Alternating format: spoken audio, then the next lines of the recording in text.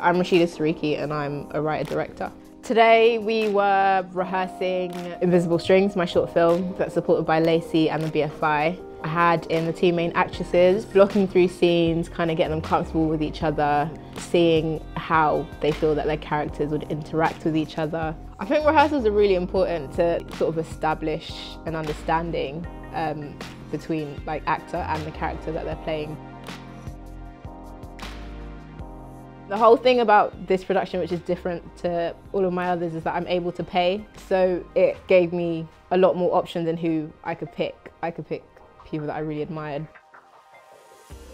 LaCie are giving me a ton of free hard drives and a whole like archiving system. And the BFI have given me like rehearsal space, casting space, equipment. So just taking that pressure off things that have to go into the budget as well is really helpful. I like that. Good, yeah. That's exactly it. Sharing your stories and not being afraid to put it out there so you get people's opinion is a really good way of developing something. Sweet.